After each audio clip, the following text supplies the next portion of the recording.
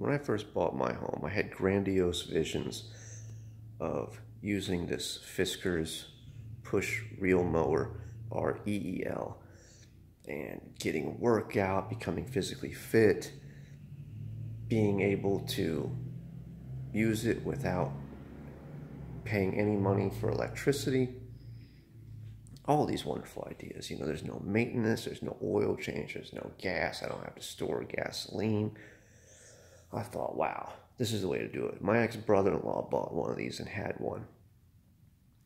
What I didn't remember was that my ex-brother-in-law took my 20-gallon gas can when I was leaving, and he used it for his lawnmower, which means he eventually upgraded to a gas lawnmower.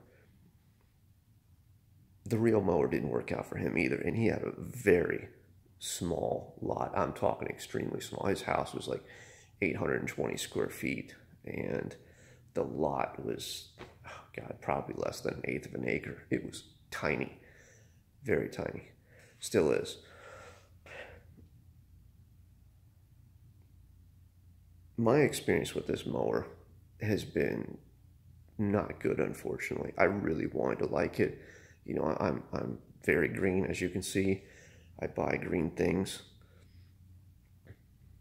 I want an electric vehicle eventually, when the price is right and it actually, the math works out, which is hopefully going to happen in the next 5 years.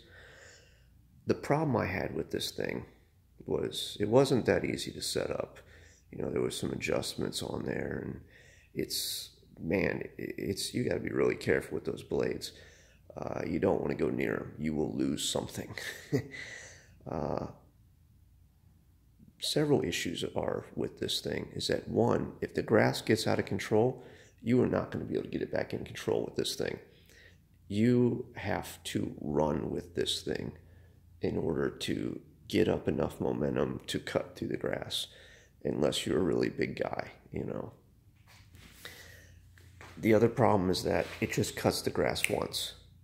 Bagging it, you can forget it. All three of these suck at bagging. They will not bag. These will fill up halfway.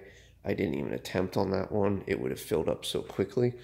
It's a joke. You know, you need a riding lawnmower with a chute into like a trailer if you want to bag.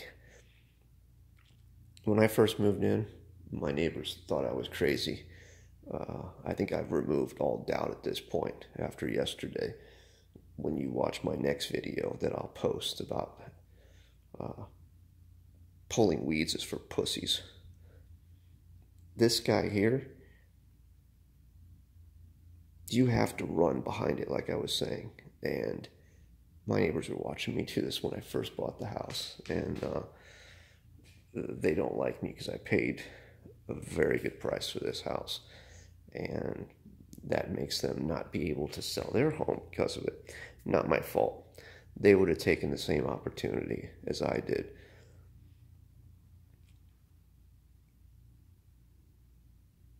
Trying to remember the other reasons why I don't like this thing.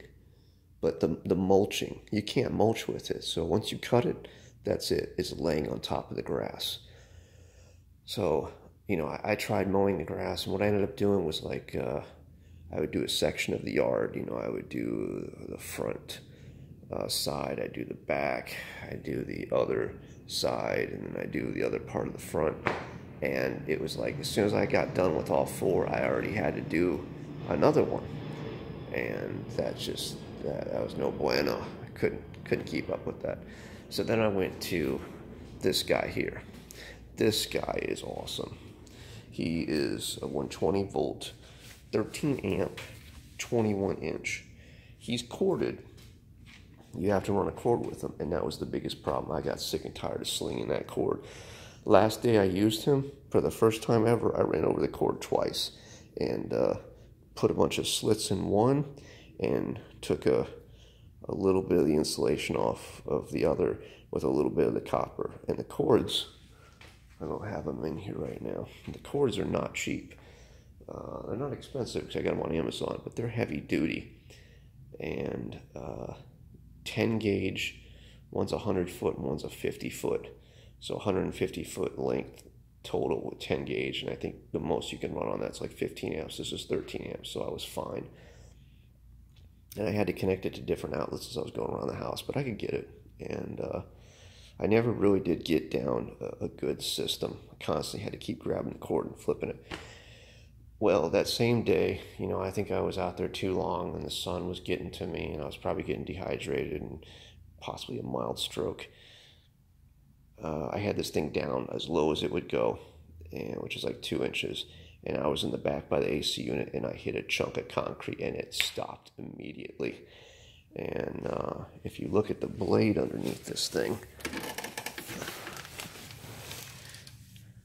yeah, you can see it's bent to hell right there. That's where it hit it. And it just stopped it. And I don't know what's wrong with it. I would suspect the motor is trash. I have another blade for it, but this thing won't even start. I don't know if there's a restart switch on it. I didn't want to fool with it. Another motor, I think, was the cheapest I could find was 40 bucks. They started to sell this thing for like $167. That's incredibly cheap. Just about every, these two guys here, I've seen them go for like $50 less than what I paid for them, which is quite upsetting. So then I ended up buying this guy. This is a 40 volt. He came with a 4 amp hour and a 2 amp hour battery. It has 2 blades. I think they're like 10 inches a piece or something like that for 20 inches of coverage, and they're staggered.